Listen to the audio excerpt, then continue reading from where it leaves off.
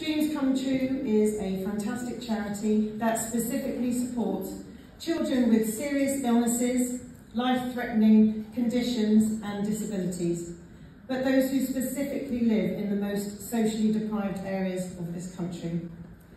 Last year we supported 3,253 children. The dreams that we provide for children are very tailor-made, they are very specific. They are made for individual children, but also for children in community settings, in schools, in deprived areas across the country, or community centres themselves where there are few provisions and very little for children to access.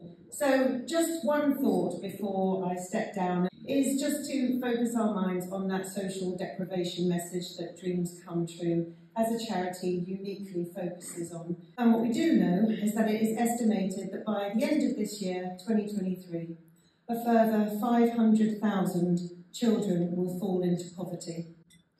That is 500,000 children. Of that number, thousands of them will have a serious illness, a life-threatening condition, and a disability.